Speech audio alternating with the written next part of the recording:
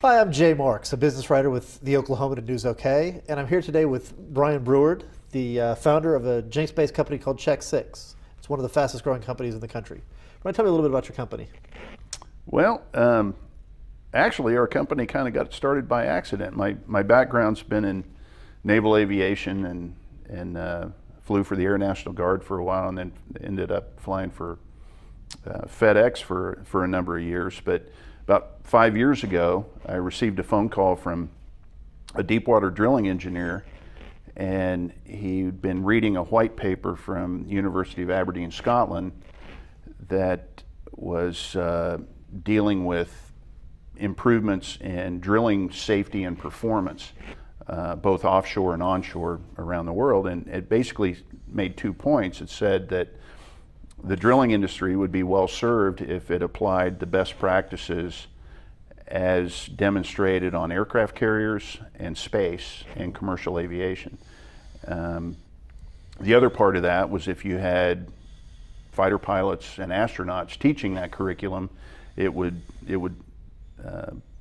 make drilling operations more predictable, safer, and make the process itself less expensive. Now, how did the kind of advanced training you get to be a military pilot, especially a fighter pilot, how does that carry over to a drilling rig? Well, it's interestingly enough, my experience was on drilling rigs before I'd ever been on an aircraft carrier, and the first time I was on an aircraft carrier, I landed on it. But the thing that was interesting about it to me was that you have an aircraft carrier of 5,000 people, and that's the only difference in scale between a drilling rig and an aircraft carrier. The demographic of people is exactly the same. It's basically humans working with technology. The only difference is that an aircraft carrier, you've got 5,000 people. There's a huge turnover from one deployment of 6 months till a year and a half later when that same element deploys again. You can have 70–80% turnover in personnel. But you have to operate at such a precise level is really the difference between the two. And how have you gone about finding other people with the same kind of background that you've got to provide this kind of training to improve safety on well sites? Well, it's actually quite simple. When you spend a career, in my case is 21 years, and the privilege of doing it in military service was the folks I found around me that flew fighter aircraft were the kind of people that could do anything in life. Doctors, lawyers, and a lot of them moved on to do that exact same thing. And some of them within Check 6, they do that as part of their side job as well. They're doctors, lawyers, professionals in a multitude of different disciplines.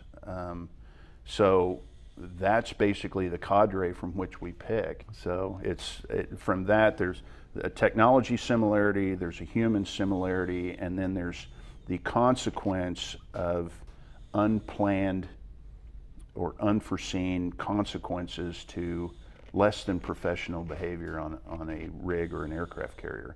It results in massive explosions, threat to life and limb, and of course the economic consequence of burning down rigs, or the environmental one of uncontrolled discharge of petroleum products in either the sea or on land. What has enabled your company to grow like it has over the last few years? I think it comes down to the consequence of bringing us on board the various drilling contractors and the oil operators that bring us on board to bring them a part of their team. It defines and improves professional culture that already exists for the most part, but we kind of take it to a higher level. And the talents of the people that we have, for us personally, we appreciate and enjoy working with that caliber of people to begin with, but we also like bringing with us processes that we know work, solutions that have been tested, so we cut to the chase and improve efficiency and safety in a very short period of time. So that's probably the biggest reason, our people, and then the consequence of our people training up these drilling crews on the rigs themselves in a very short period of time has a bottom line effect, both on the fiscal side, but the safety consequence of it results in improvement all the way around.